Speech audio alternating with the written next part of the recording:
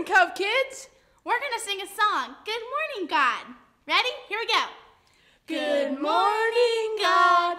This is your day. I am your child. Show me your way. Good morning, God. This is your day. I am your child. Show me your way. And now we're going to hear from Miss Carlee. Thank you for singing, puppets. That was super fun. I'm glad to have you join me today. I have a lesson I want to teach you from John 17. This is about 6 things that Jesus wants.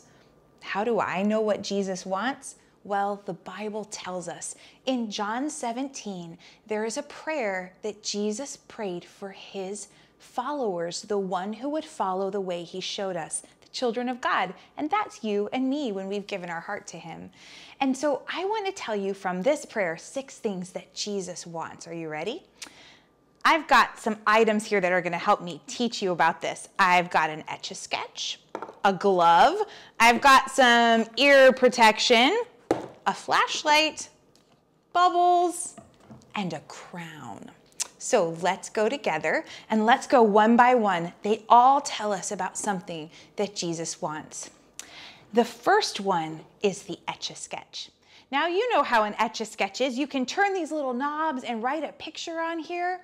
And I've already put a picture and a word on my etch-a-sketch, and I want to show it to you. My etch-a-sketch says sin. Oh dear. And look down at the bottom, it's all messy. Yeah, sin. Sin ruins everything.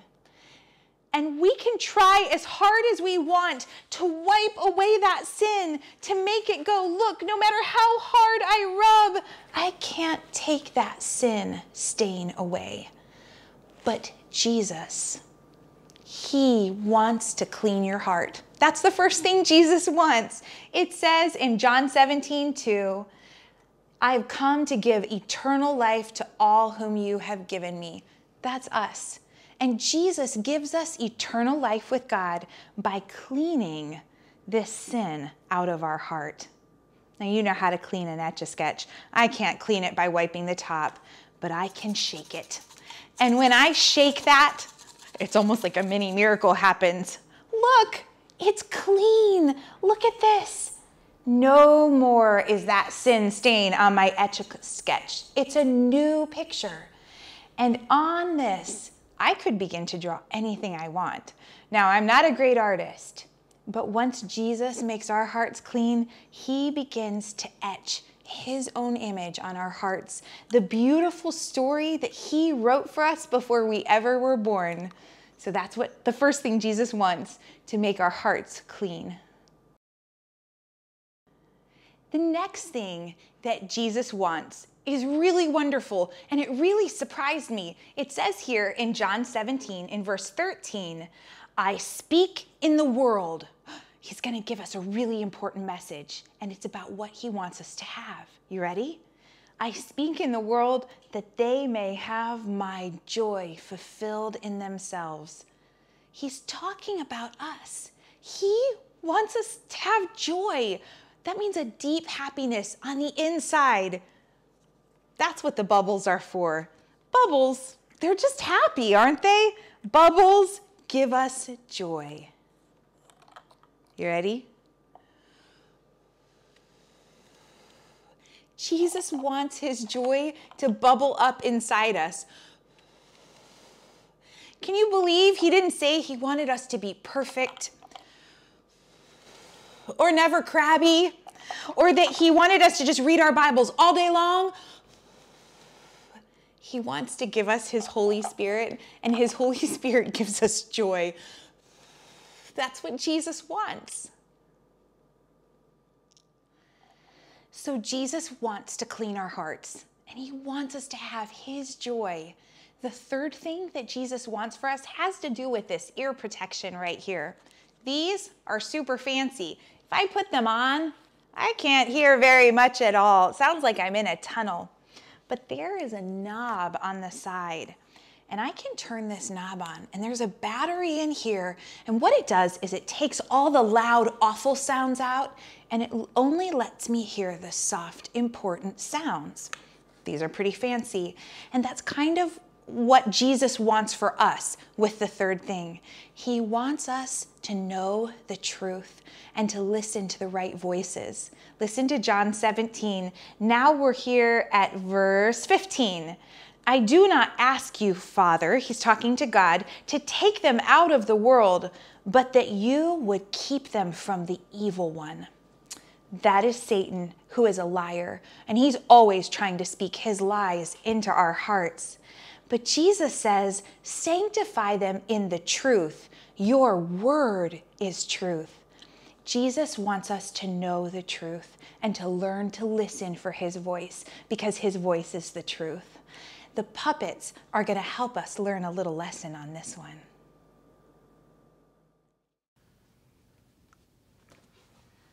Flowers and birds, sunshine and diamonds, castles and queens. And flowers Trina? and birds. Trina? Are you speaking to me, minion? Minion?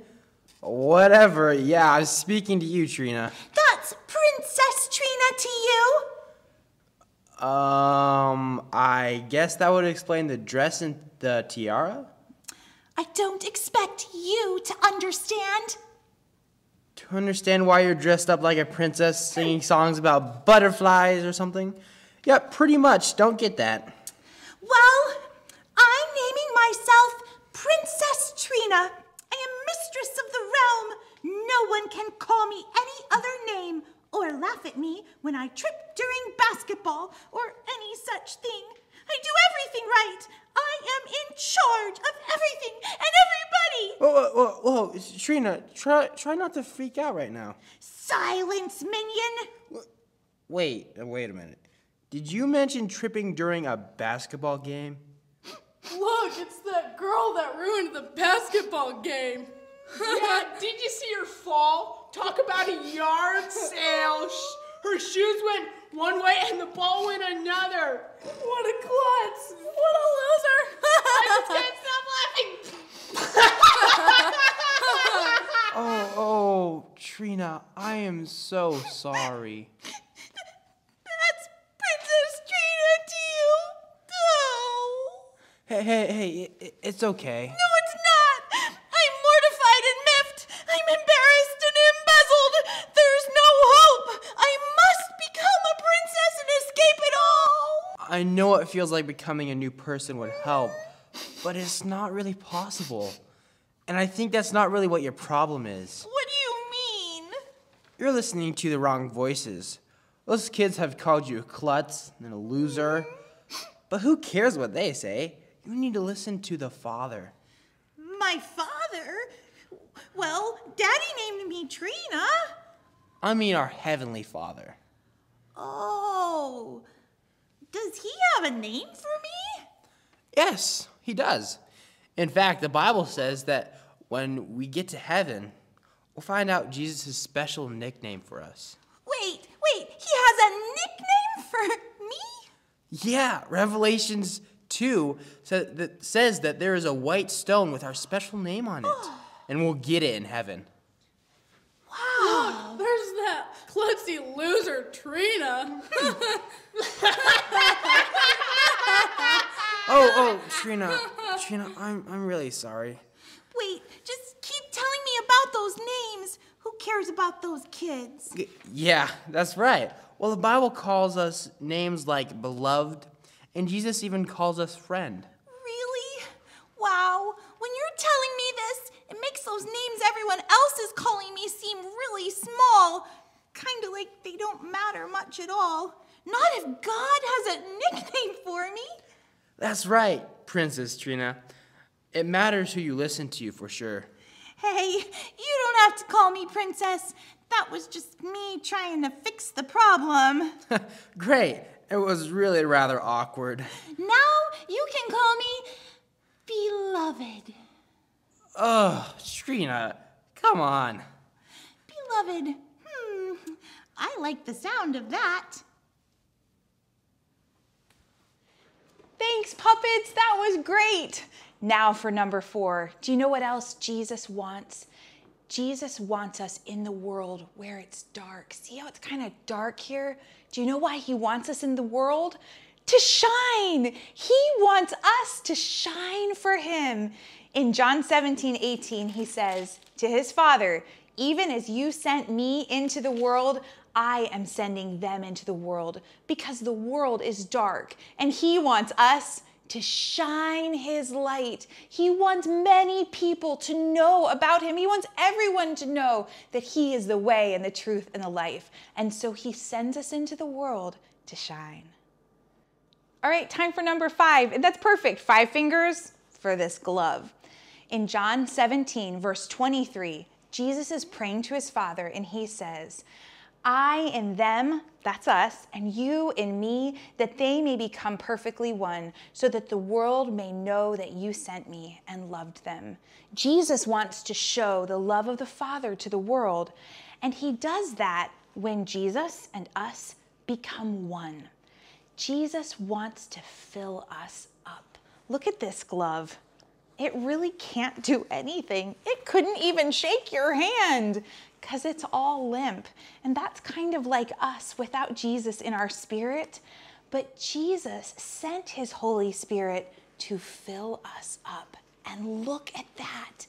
It's like we're the glove and he's the life on the inside of it. Now I could shake your hand or help you, or if you're in trouble, or wave hello. This glove has life because of what's inside it. And Jesus wants to fill us up on the inside. And he doesn't want any part of our life left unfilled. Let's say if I take my pinky out of the glove and only 4 fingers are working, that poor little pinky is really sad. Jesus wants to fill our souls completely with his goodness and his life. Then when we reach out to others and help and love them, it's actually Jesus reaching through us. Isn't that amazing?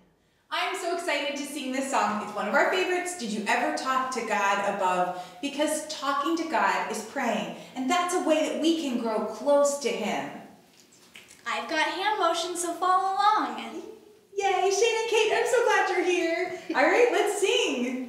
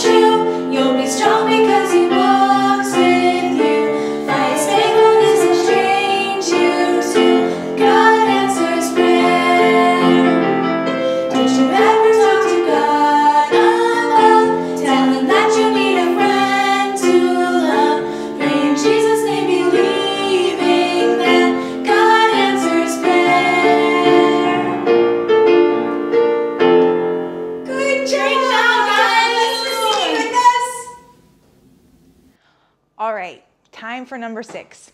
And you guys know me, I cry pretty easy. This one makes me want to cry because it's really beautiful. When I was reading this chapter and I was looking for the things that Jesus wanted, this is the last one. It's verse 24 in the chapter. And it took me by surprise. Sometimes I forget how much he really loves us. And this is illustrated by our crown. Now, boys, I know you don't want to wear a princess crown. It's the only kind I had. heaven, Jesus says that he has a crown of life that's waiting for us. So this is going to symbolize heaven for us. Do you know what Jesus wants?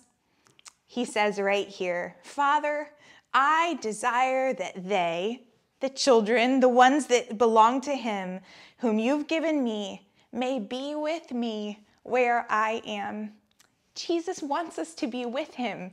He doesn't want to seem far away. He doesn't want us in this lost and broken world. He can't wait till we get to heaven. He said that it's precious to him when the saints come home. That's amazing. Can you believe it? Jesus wants us to be with him, and he is counting the days until we go to be with him. And as Christians, that is our deep and beloved hope, not forever life on earth, but forever life with Jesus. And when he prayed, that's what he asked the Father for.